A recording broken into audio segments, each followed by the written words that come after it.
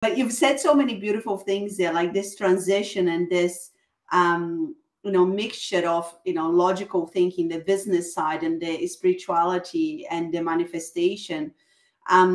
What do you think is, because there's so many talks about a manifestation, what is the thing that people struggle the most when it comes to, manifesting like this life that they want?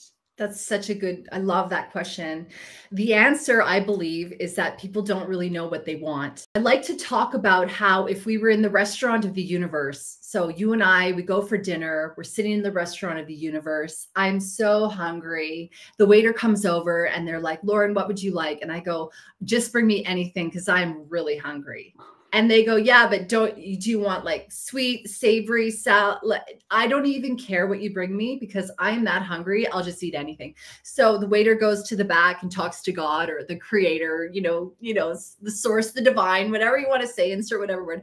And then they're like, Lauren's here. She's hungry. Well, what does she want? Well, she doesn't really care. All right. Well, there's this old potato. Go give her this potato. And so you come back, I get this old potato and I go, I didn't want a potato. I wanted a beautiful steak dinner. I wanted it cooked medium rare. I wanted fried potatoes with a little bit of rosemary and garlic and a beautiful side salad and apple crumble for dessert. And I want a really nice glass of wine and a sparkling water. And couldn't you just read my mind?